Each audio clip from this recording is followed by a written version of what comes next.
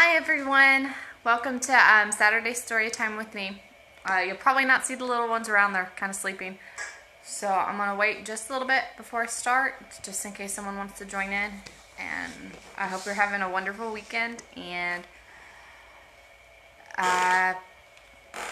being safe and all that wonderful stuff. And I hope it's a great extended Memorial Day weekend. Alright, so I'm going to start off with one of these books. It's Pecos. Our kind of theme for today is tall tales and stories, which I really do enjoy. So Pecos, and a tall tale retold and illustrated by Stephen Kellogg.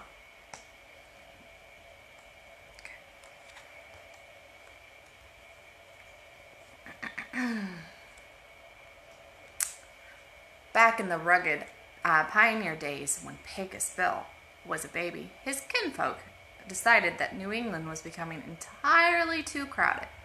So they piled up the covered wagons and headed west. The clan considered settling in East Texas until Bill's ma noticed a homesteader putting up a shack about 50 miles away. Another crowded neighborhood, she grumbled. Let's push on. As they're in their covered wagon. You don't know where that is? That's a Longhorn. You're from Texas, you know. If not, well, it's okay. It's Gallup. The wide expanse of the prairie and their covered wagons.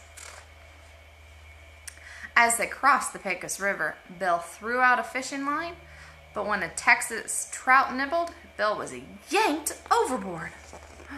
Oh no. He was towed far downstream, and he would have drowned if for an old coyote hadn't grabbed him. Her family adopted Bill and taught him the ways of the wild creatures. Oh, the coyote or coyote, depending on how you want to pronounce that. He's adopted into that family. Wonder how that's going to affect a young boy growing up with wild animals. By the time Bill had outgrown his britches, that's pants, by the way, he felt like he was a member of the pack. He loved to romp with the Coyote brothers, and as he grew older, he sometimes played with the bighorn sheep. Big jumping. One day, a drifter named Chuck stumbled upon Bill while he was taking a nap. He asked Bill what he meant by snoozing in the bush without his trousers. Again, pants. He tried to explain that he was a coyote. Horse feathers, said Chuck. You're a Texan like me. Bill decided to give the life as a Texan a try. He borrowed Chuck's extra clothes and peppered him with questions. See, he's cleaning up. Give him a horse and he's running around.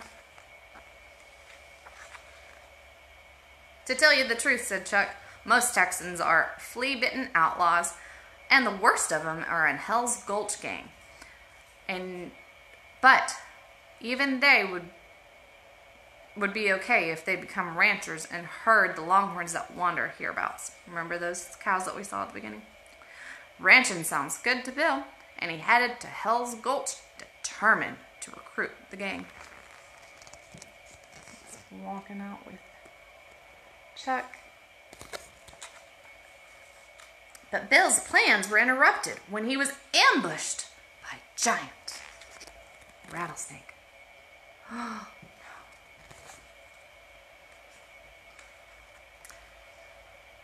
When Bill dodged the snake's fangs, it slipped its coils around him.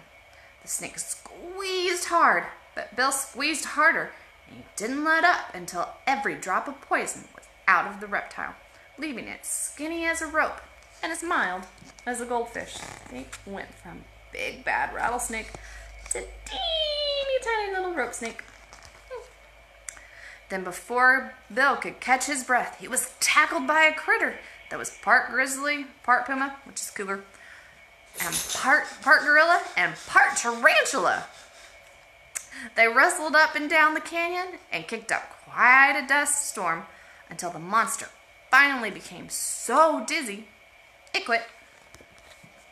Oh, That's a pretty imaginative monster that Bill has encountered. Nobody had ever tangled with these two varmints and lived to tell the tale. So when Bill met up with the Hell's Gulch gang, they were thunderstruck. "Who's the boss of this outfit?" said Bill. I was," said Gunsmith. "But now you is." Bill told the gang that he was going to turn every last one of them into respectable ranch hands. But the men claimed that Texas cattle were just too ornery to even put up with ranching. See, Bill meeting up with the gang, which is very true. Bill had sudden inspiration, and he approached the longhorn that was sulking nearby. Just as the bull whirled around to trample him, Bill snagged him with the rattlesnake and yanked him with all his might. Cattle roping had just been invented. Yep. Bill scared that bull out of its skins with a blood-curdling coyote howl that embarrassed the creatures.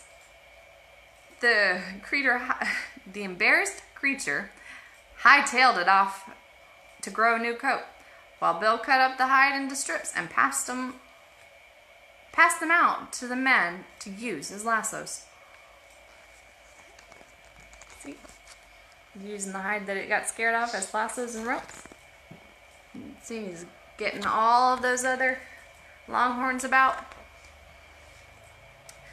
Then cowboys and cattle tangled in a rough and tumble hullabaloo that was remembered to this day as the first Western rodeo. When it ended, the gang declared that they would be cowboys forever, and they promised to help Bill round up every steer in Texas. Let's see, rough and tumble, cowboys getting those cattle all rustled up. Bill needed a horse to ride in the big roundup. "Well," said Chuck, "there's a wild stallion in the mountains that some folks call Lightning. Others think the name's Widowmaker suits him better. But no matter what you call him, he's the fastest, most beautiful horse in the world." Bill went off in search of Lightning, and as soon as he saw him, Bill knew he'd found the horse for him. He finds Lightning. You think it's going to be easy for him to get a hold of him?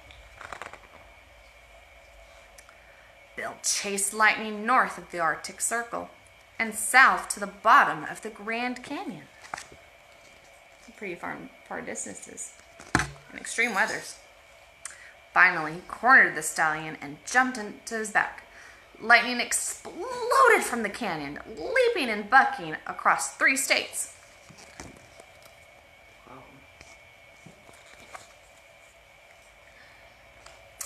When Bill began to sing in a language he had heard from his coyote family, he sang of his admiration of the stallion's strength and promised him a lifetime of partnership and devotion. When Bill was done singing, he offered the horse his freedom, but Lightning chose to follow him forever.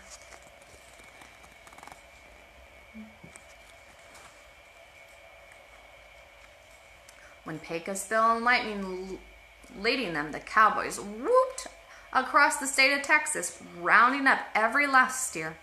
But their high spirits collapsed when they were faced with the job of driving the enormous herd back and forth between the summer and winter ranges. To silence their grumbling, Bill set up the Perpetual Motion Ranch in Pinnacle Peak, which was so high that the top remained in winter, while in spring and autumn turned into summer at the base. Look at all of those longhorns that they've done. And there's Pinnacle Peak. A team of prairie dogs helped Bill fence off the mountains so the cattle could wander through the seasons unattended.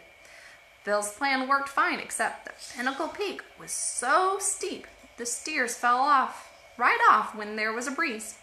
The men had to work harder than ever carrying the cattle back up the hill. Ooh, it does seem kind of slippery and dangerous. Bill solved that problem by inventing steers with very short legs on one side of their body. Even in a windstorm, these cattle could stand securely on the slope as long as they kept their short-legged sides uphill. See?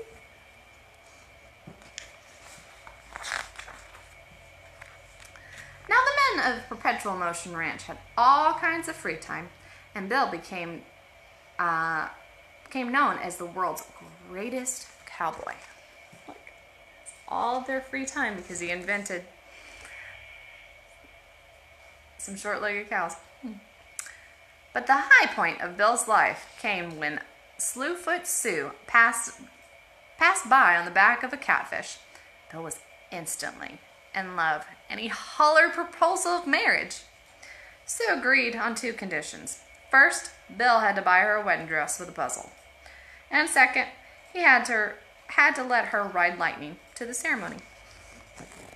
Slewfoot Sue on the back of a big old catfish. The first request was easy. Bill galloped to Dallas and bought back the fanciest bustle dress in the city. Sue's second request wasn't so simple. Her dress. How do you think Lightning's going to react to someone else sitting on? Although Slewfoot Sue was the first-rate rider, the moment her bustle touched the saddle, she was blasted skywards. Goodness. Yep, Lightning didn't seem to like that very much, huh? Sue soared around the moon and began the long descent to Earth. Shot her all the way up to the moon. See, there she is. She landed squarely on her bustle, but as quick as Bill was, he couldn't get to her before she bounced back to outer space. Time and time again, Sue hit the ground and rocketed back towards the stars. See, there's Sue coming down, but she's gonna bounce right back up. Sue probably would have sailed back and forth forever if Bill hadn't lassoed a tornado to help him catch his bouncing bride. The pair of them clung to the careening storm until it blew itself over California. To Bill's amazement, he and Sue landed on top of his Ma and Pa's wagon. That is pretty coincidental, huh?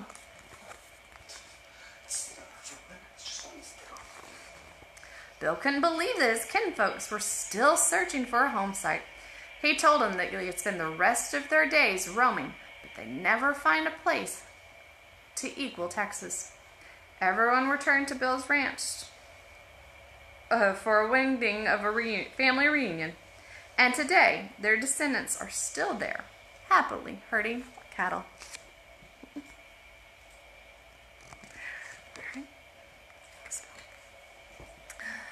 All right, everyone. Hope you enjoyed that one. I love anything that Stephen Kellogg does. Besides his illustrations, the stories are always amazing. Definitely one to have one in your library. All right, so we're going to start out with another book. Again, like most of these books, they're from my childhood. This one definitely was. It's kind of a rendition of Cinderella, so I hope you enjoy it as much as I have. It's called The Rough-Faced Girl by Rafe Martin and David Shannon.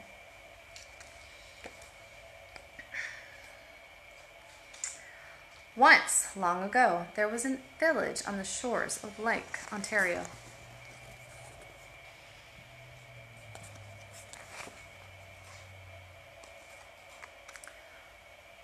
Off from the other wigwams of this village stood one great, huge wigwam. Painted on the side were pictures of the sun, moon, stars, plants, trees, and animals. And inside this wigwam, there was said to live a very great, rich, powerful, and supposedly handsome invisible being. However, no one could see him except his sister, who lived there too. Many women wanted to marry the invisible being, but his sister said, "Only the one who can see him can marry him.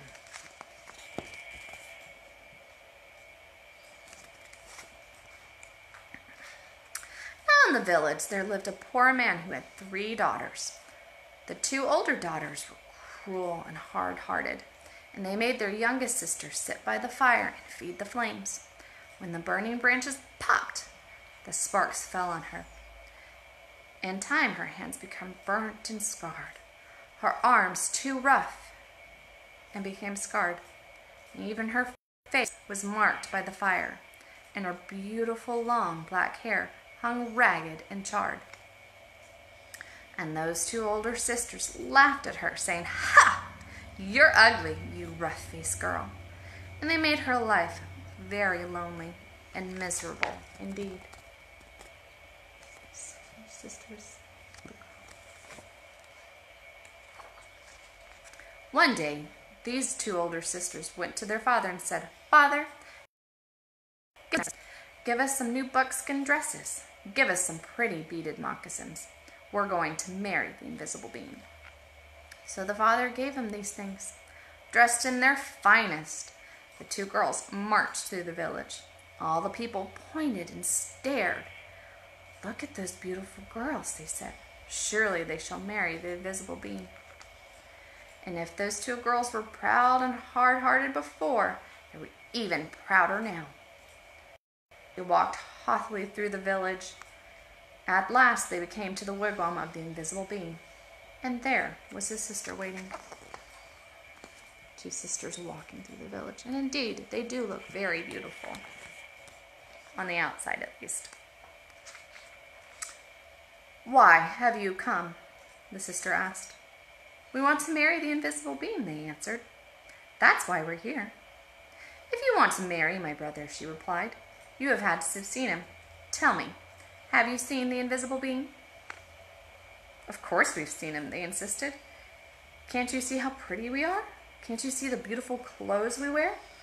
Oh yes, anyone can tell that we've truly seen the invisible being." "All right," she said quietly. "If you think you've seen him, then tell me, what is his bow made of?" And suddenly her voice had shifted as lightning and strong as thunder. Sister of the being.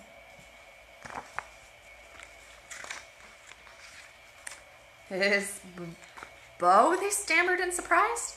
"His, bow? We know. They turned desperately to one another and whispered, "What shall we say?"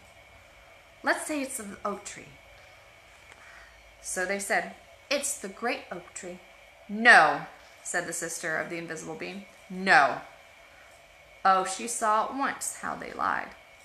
"Tell me," she continued, "if you think you've seen my brother, the invisible being, then what is the runner of his sled made of?" We know, cried the 2 sisters, but whispered feverishly again. They wondered, "What shall we say? What shall we say?" "Let's say it's the green willow branch." "No," said the sister when she heard. "No, you have not seen my brother. Now go home." "Just test us fairly," they exclaimed. "We've seen him. Just don't ask us all these silly questions."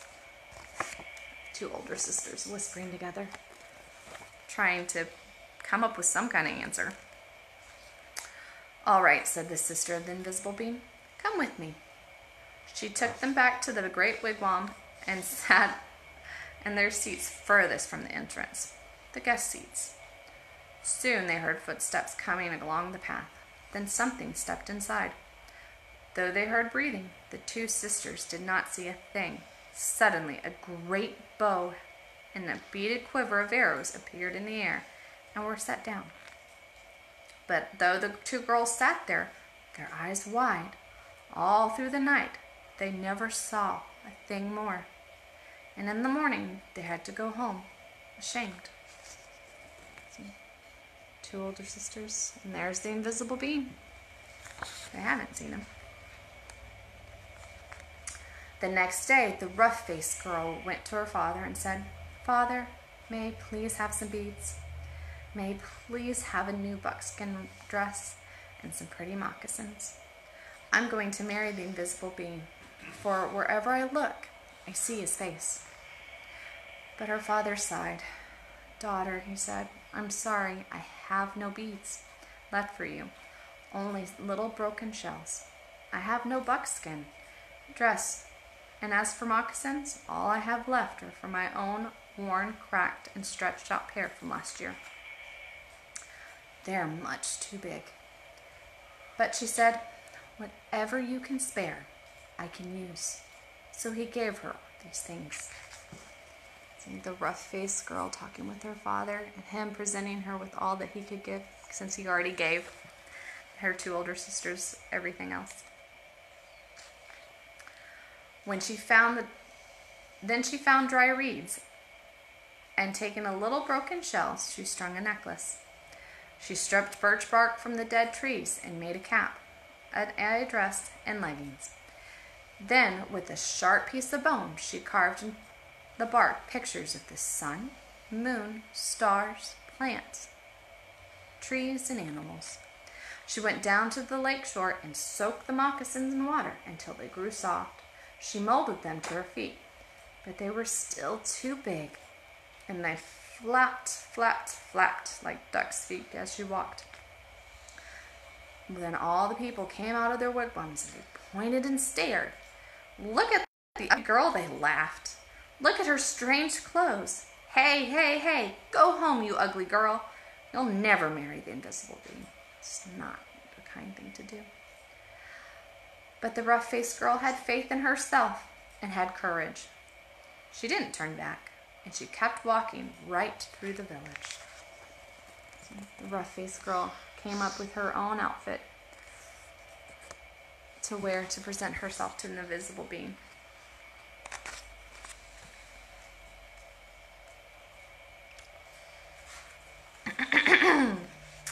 As she walked on, she saw the great beauty of the earth and the sky spreading before her. And truly, she alone of all those in the village saw in those things the sweet yet handsome face of the invisible being. Can you see the face of the invisible being?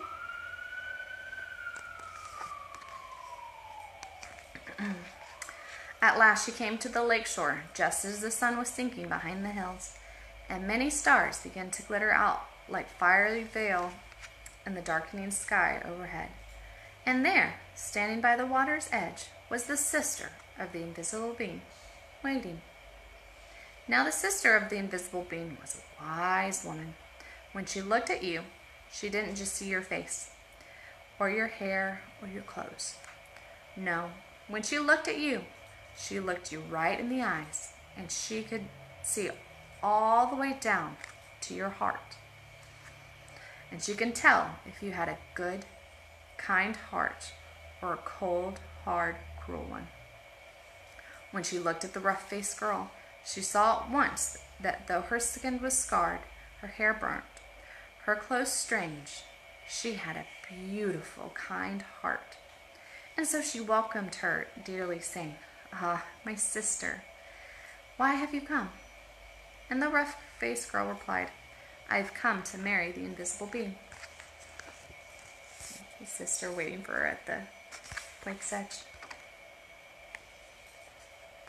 "Ah," said the sister very gently now, "if you want to marry him, you have to have seen him. Tell me, have you seen my brother, the invisible being?" And the rough-faced girl said, "Yes." "All right then," said the sister. "If you have seen him, tell me, what is his bow made of?" The rough-faced girl said, "His bow? Why, it's the great curve of the rainbow."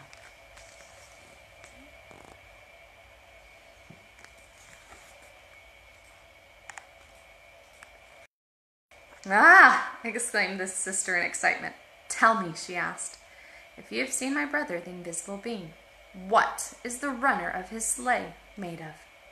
The rough-faced girl, looking up into the night sky, said, "The runner of his sleigh?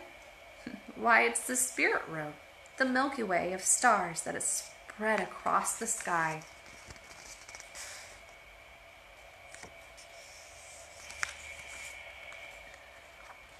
"Ah!" cried the sister in wonder and delight. "You have seen him. Come with me." Taking the rough-faced girl by the hand, she led her back to the great wigwam and sat her in the seat next to the entrance, the wife's seat.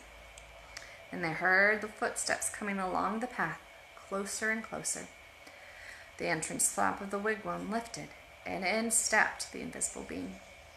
And when he saw her sitting there, he said, "At last you've been found out."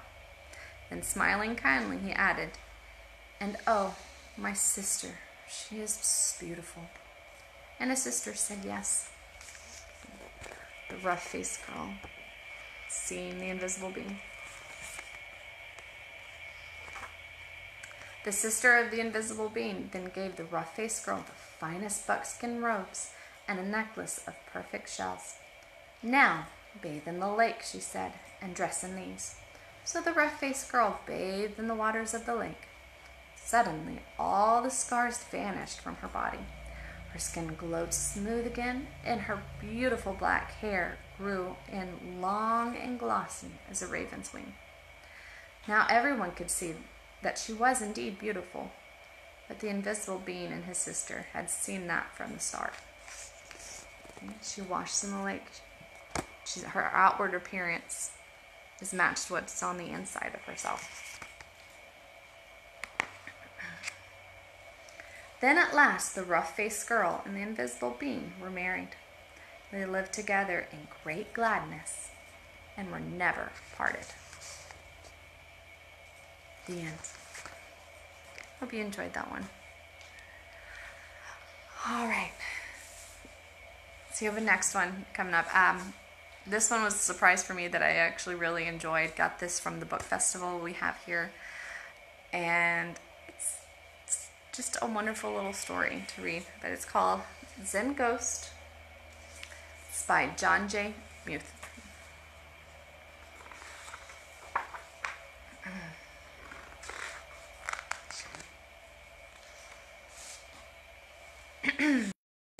"Michael, there's a ghost outside," said Carl. "A what?" asked Michael. Does it look like a ghost, or do you think they're dressing up? Oh, Jesus. "A big, scary-looking ghost," said Carl. "Is it Stillwater?" asked Michael. "He doesn't have Stillwater's face," said Carl. "Oh, wait. Yes, he does. Come in, Stillwater."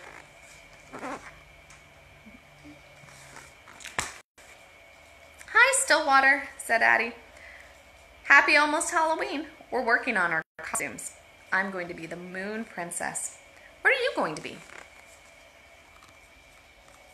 Maybe not Stillwater the panda. "I'm a ghost," said Stillwater. "What are you going to be?" he asked Carl and Michael.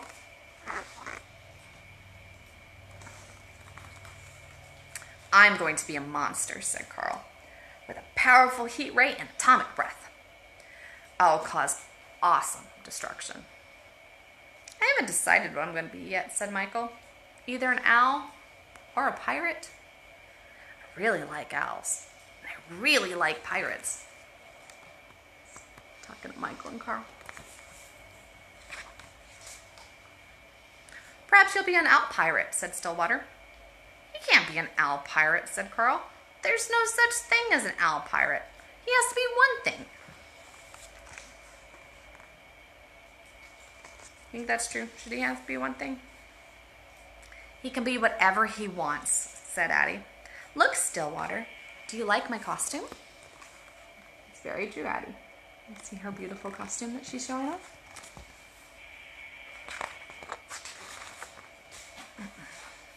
"Yes," said Stillwater. "It reminds me of something. This is a very special Halloween. There's going to be a full moon, and I know someone who will tell you a ghost story." "Yay," said Addie. "I love ghost stories," said Michael. "It's not too scary, is it?" asked Carl. What do you see Stillwater staring at? There. "After trick-or-treating, meet me by the big stone wall, and I'll take you to the storyteller," said Stillwater.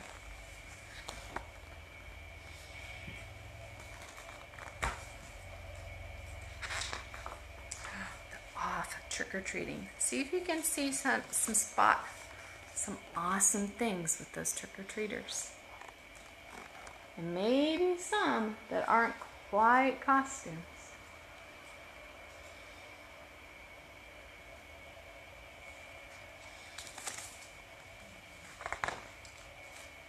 When the children were done trick-or-treating, they waited by the stone wall. "I'll trade you 3 tiny mints for 1 Snickers," said Addie. "No," said Carl. "I'm not giving up my Snickers." "But you don't even like them," said Addie. "Come on." Sit on the stone.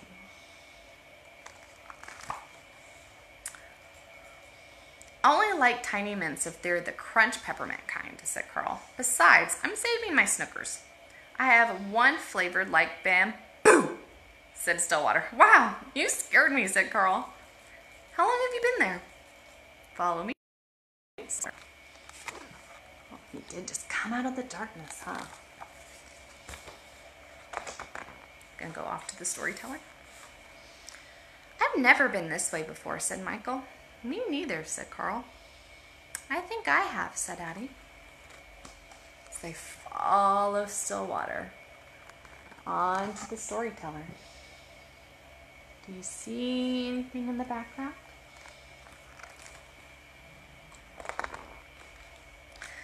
In a few moments, they arrived at Stillwater's house. "It's very misty," said Addie. "Come in," said Stillwater. So walk up to Stillwater's house. They all sat facing the front of the room. Then a panda, who looked exactly like Stillwater, came in and sat down. "Is that Stillwater?" whispered Carl. "Yes. No. I don't know. Shh," whispered Michael. They sit down in front of the storyteller. There's Stillwater, but there's also the storyteller that kind of looks like him too.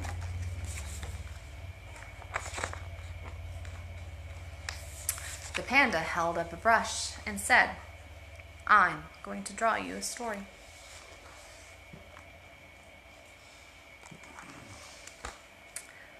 Once, a long, long time ago, there was a young girl named Sanju, and her parents loved her very much.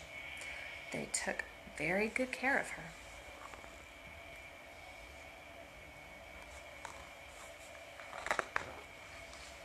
She had a best friend named Ocho, whom she had known for as long as she could remember. They were together so much that Sanju's father had laughed and said, "You two are so well matched. You'll probably end up marrying each other." As they grew up, they believed this would happen, and they fell in love.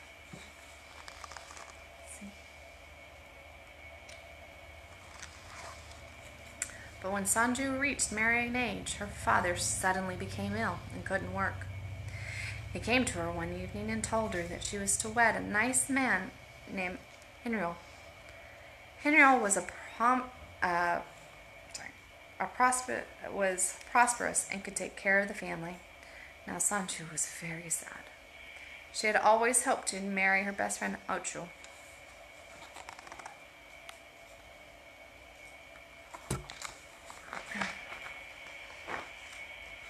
When Ocho heard about this, he decided to leave that very night. He couldn't stand to be in the same village where his beloved Sanju would marry someone else. At midnight, with the full moon, he secretly went to the river's edge and packed his boat and left. He didn't tell anyone, not even Sanju. As he traveled up the river, he saw a vague figure running through the bank.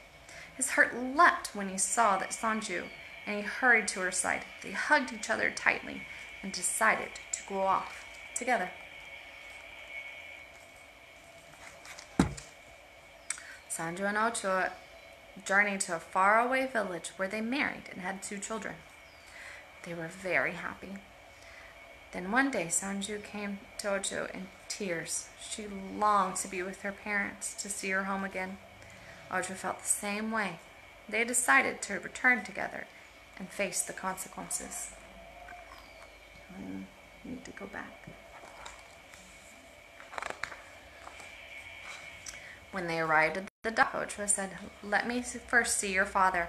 I will apologize and find out how things are before you come." Sanju's father was very happy to see him. Ochoa told him that they were sorry that what they had done. They and Sanju were a family now, with 2 children. Sanju's father was astonished. "What are you talking about?" he asked. "From the time you left the village, Sanju has been very sick in bed. She's been unable to speak." Now Ochoa was surprised. "But I promise you, Sanju is well, and you are a grandfather. I'll bring her to you."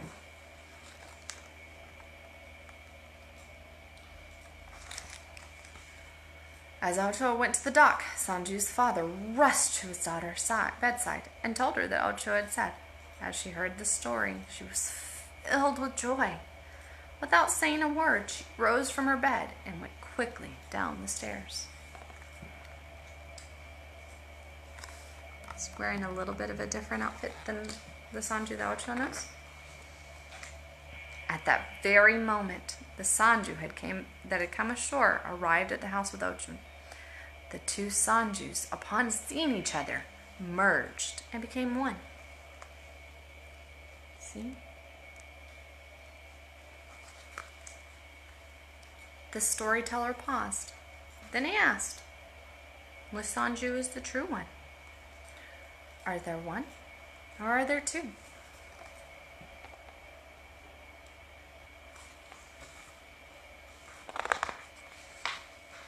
Addie, Michael, and Carl looked at one another. Then they turned and looked beside them. Only a mask was sitting at the They looked at Stillwater sitting in front of the room.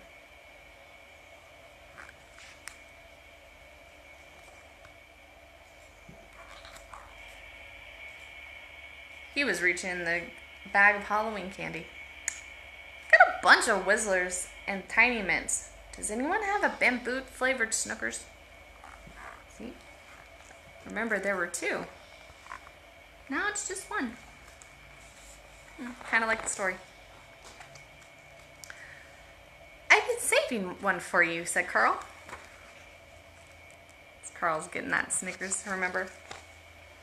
Or Snickers. "Thank you," said Stillwater. "Thank you," said Carl. "That was a good story."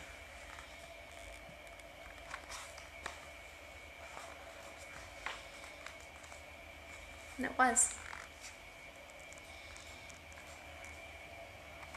They sit and enjoy the night.